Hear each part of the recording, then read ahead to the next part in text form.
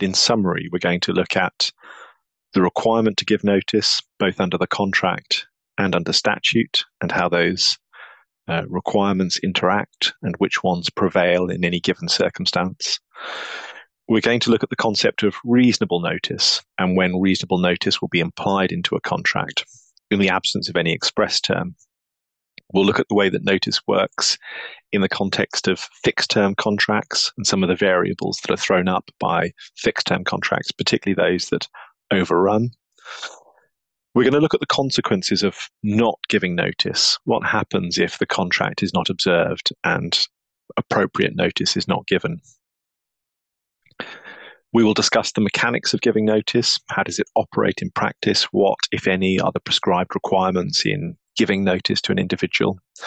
And then we'll look at concepts like the corresponding date rule, which is an important concept, in particular where notice is served on, where notice is expressed to be in months, and how the expiry of that notice is calculated. We will discuss receipt and acceptance of notice and the extent to which that is a requirement. And then we will explore whether notice can be varied or withdrawn unilaterally or bilaterally. So in what circumstances, once given, can notice be amended by the parties? We will look at fresh notice. So where notice has already been served, can it be reserved? Can fresh notice be issued when notice is already running down the clock?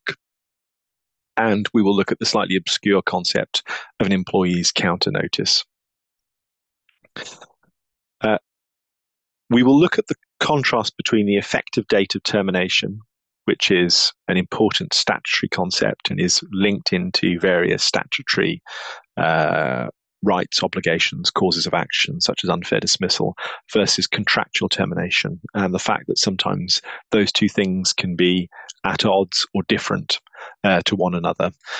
We will also look at sick leave and how that can impact upon a payment in lieu of notice.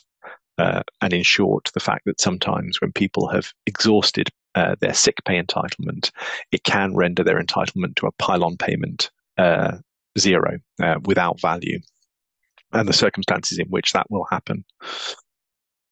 And then finally, to wrap up, we will ask some questions. Why have a PILON?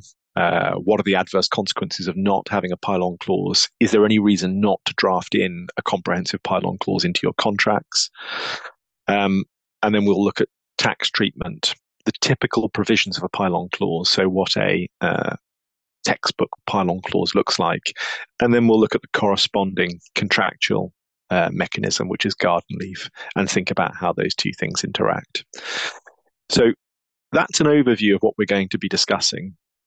I'm going to move now to work through those fairly methodically, and then at the end we will look at that sort of textbook PILON provision